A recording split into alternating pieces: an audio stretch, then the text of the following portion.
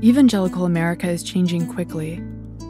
At the annual meeting of the Southern Baptist Convention, the largest evangelical denomination in the country reported that it had lost more than 200,000 members in 1 year alone. But a new class of evangelical leaders are pushing through these challenges. We spoke to Matt Chandler, who is considered a rising star among young pastors, about how evangelicalism is changing in today's political environment. Can we agree that President Trump isn't of the utmost moral character? Absolutely. Are people arguing other than that? So this is what I want to ask you. To me, evangelicals prioritize morality, being Christ-like, and yet they played a huge part in getting him elected. Yeah. How did that happen? What did they like about him? I think people are frightened.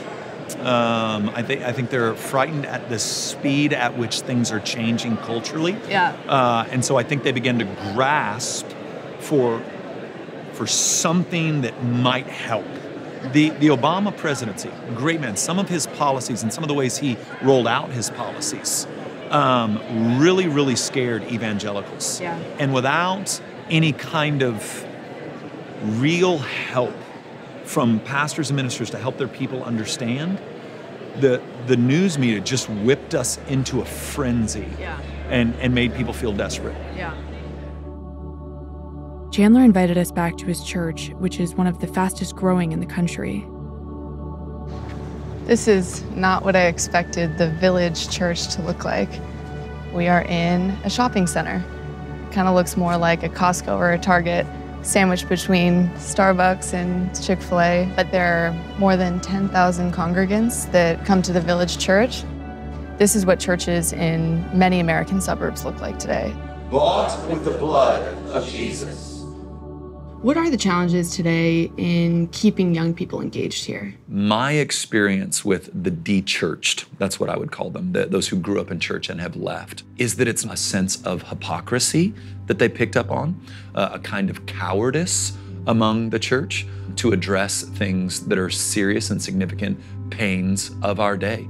So whether that be domestic violence, what the church has been just painfully quiet on, or even things like racial reconciliation, which, man, you step into those spaces, you're gonna draw a lot of flack from the evangelical world. But I think especially around topics like homosexuality, and we're quick to say it's a sin and you may not understand, which I'm not gonna disagree that I would think from the scriptures that's not what ultimately God intends, but to pretend like that we're not talking about human beings with souls who sometimes are deeply conflicted is just a great error. And to be right the wrong way is to be wrong. How do you think Democrats and media have isolated evangelicals, and where could they do better to be more inclusive? I think some of the blind spots on the left is that the left, specifically city left, feels like the country is more progressive than it actually is. And the more it presses, the more it makes conservatives dig in their heels.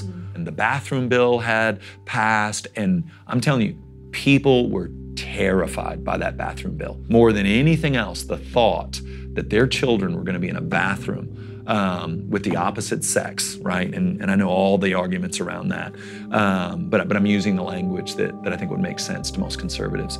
That made them go, whoever the opposition is to that, I'm voting for.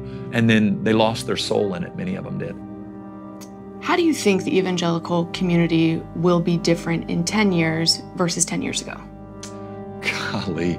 Well, firstly, just the whole concept of what evangelicalism is difficult right now. Very confusing. It is such a junk drawer. For some people, evangelicalism now is like a political party, divorced from its, theological roots. I think you're going to see what we've already seen probably 3 or 4 times in Christian history. There are going to be those that try to reach the world by becoming like the world.